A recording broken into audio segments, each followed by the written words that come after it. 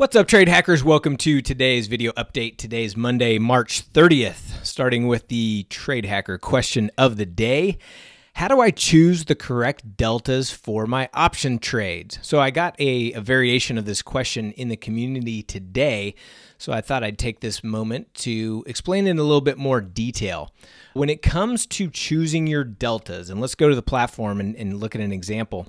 When it comes to choosing your deltas, there's no right or wrong way to do it. In our courses, we set specific criteria that we like to do based on a starting point, but by no means should the deltas you choose for specific strategies be this is absolutely the right way. That's not how it works. There's no right, there's no wrong. It's more of a preference and what your anticipation or what your assumption is or what your preference is for that specific trade. And this can change. I mean, if you're, we like to enter some of these strategies between 30 and 60 days to expiration. So at this point, we're looking at a 46-day option cycle. But if you're choosing a shorter duration or a longer duration, your deltas can change with that as well. Remember, deltas represent probabilities. So the probabilities, for example, on the call side, and we're looking at SPY, the lower the delta, that basically is just a theoretical probability of success that specific option will get in the money by expiration. So in this case, look at this one, a 30 delta. That's the 283 strike. So that basically has a 30% chance that option will get to the money at expiration. Okay, so that's what that represents. So the question today was specifically around vertical spread. So let's say I was going to put on a short call vertical spread. I wanted to get bearish. And so what you can do is we like to choose out of the money strikes, and it could be anywhere from here all the way down depending on how large of a probability of success that you want on the trade. Remember, if you want a higher probability of success, you would choose a lower delta. If you want a higher max profit, but a little bit lower probability of success, you would choose a higher delta. So let's just set one of these up.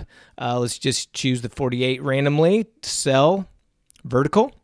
That's the 265. Let's do it 5 points wide. So let's choose the 270. Again, there's no right or wrong here. You could do 3 points wide. You could do 10 points wide.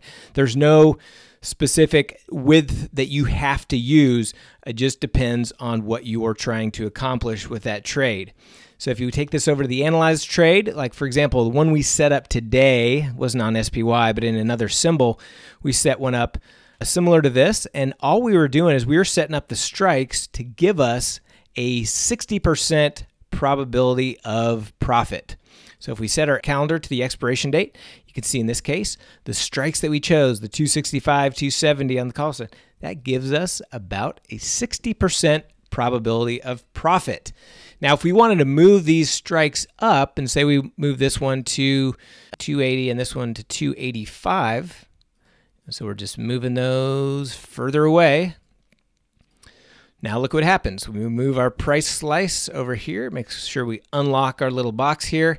Now we have a probability of success of 70%, okay? But guess what? Our max profit is not quite as high, and it's going to take more buying power. So it's just a preference, and that goes for vertical spreads, that goes for iron condors, that goes for short strangles, it goes for every option strategy that you trade. It's really just a preference. In the case of what we are doing today and getting short, we just wanted, hey, we want a little bit of edge to our probabilities, right? We wanted a higher than 50-50 chance of probability. But this is a directional trade. We're bearish. We are looking to get more short the market. We're looking to add short delta to our portfolio. And so we squeezed these deltas a little bit closer. So we had about a 60% probability of success, but it's all about going down. That's what we're looking for. So hopefully that helps clarify some of that question. Let's jump into what's going on in the markets today. Looking at Let's start with the S&P futures, up 3%, up 78 points. Dow's up over 500, NASDAQ up over 274, Russell up over 20. We've got about a little over an hour left in the trading session for today. So what's driving the market? Well, we talked about last week how we don't trade based on news.